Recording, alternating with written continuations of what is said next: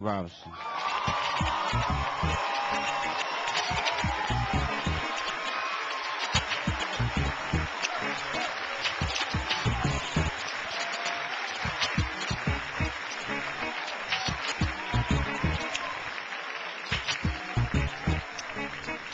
I love being black.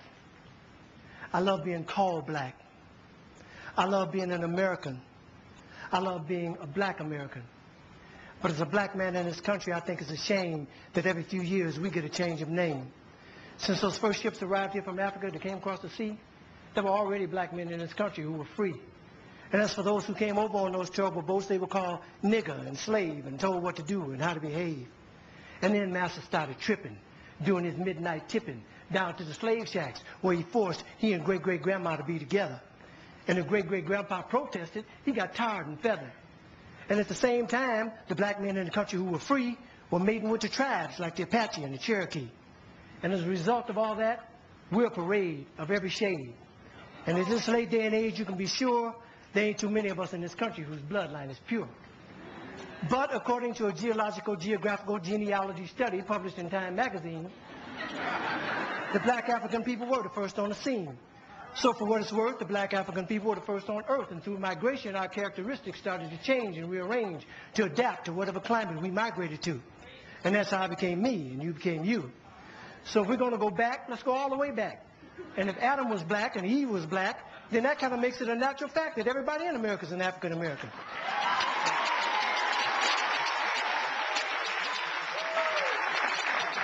Everybody in Europe is an African European. Everybody in the Orient is an African Asian, and so on and so on. That is, if the origin of man is what we're going to go on. And if one drop of black blood makes you black like they say, then everybody's black anyway. So quit trying to change my identity. I'm already who I was meant to be. I'm a black American born and raised. And Brother James Brown wrote a wonderful phrase. Say it loud, I'm black and I'm proud. Say it loud, I'm black and I'm proud. Because I'm proud to be black. And I ain't never lived in Africa. And because my great-great-granddaddy on my daddy's side did, don't mean I want to go back. Now, I have nothing against Africa. It's where some of the most beautiful places and people in the world are found. But I've been blessed to go a lot of places in this world. And if you ask me where I choose to live, I pick America, hands down. Now, by and by, we were called Negroes. And after a while, that name was banished. Anyway, Negro is just how you say black in Spanish. Then we were called colored, which said everybody's one color or another, and I think it's a shame that we hold that against each other. And it seems like we reverted back to a time when being called black was an insult, even if it was another black man who said that a fight would result, because we've been so brainwashed that black was wrong, till even the yellow niggas and the black niggas couldn't get along. But then came the 1960s, when we struggled and died to be called equal and black, and we walked with pride with our heads held high and our shoulders pushed back, and black was beautiful. But I guess that wasn't good enough, because now here they come with some other stuff. Who comes up with this shit anyway? Was it one or a group of niggas just sitting around one day?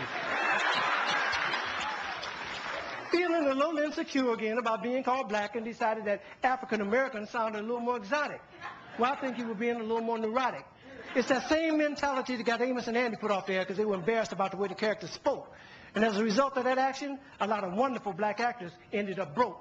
When we were just laughing and having fun about ourselves. So I say, fuck you if you can't take a joke. You didn't see the Beverly Hillbillies being protested by white folks.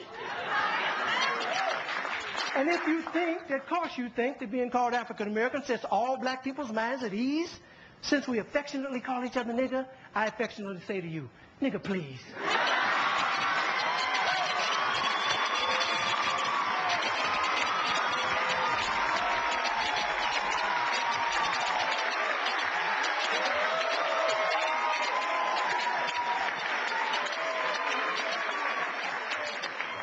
How come I didn't get a chance to vote on who I'd like to be?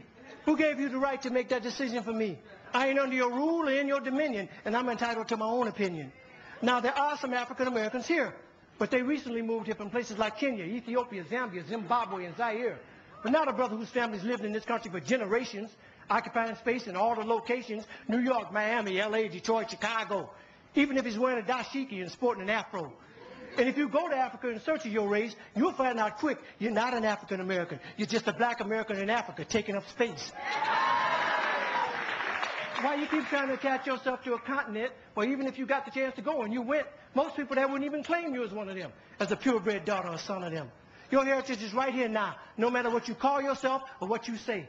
And a lot of people died to make it that way. And if you think America's the leader on inequality and suffering and grieving, how come there's so many people coming and so few leaving? Rather than all this fine thought with America shit you promoting, if you want to change something, use your privilege. Get to the polls, come and support them. God knows we've earned the right to be called American Americans and be free at last. And rather than you moving forward with progress, you're dwelling in the past. We struggled too long, we've come too far. Instead of focusing on who we were, let's be proud of who we are. We're the only people whose name is always a trend. When is this shit going to end? Look at all the different colors of our skin. Black is not our color, it's our core. It's what we've been living and fighting and dying for. But if you choose to be called African American and that's your preference, then I'll give you that reference. But I know on this issue I don't stand alone on my own. And if I do, then let me be me.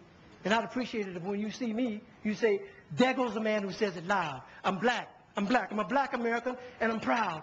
Because I love being an American. And I love being black. I love being called black. Yeah, I said it. And I don't take it back.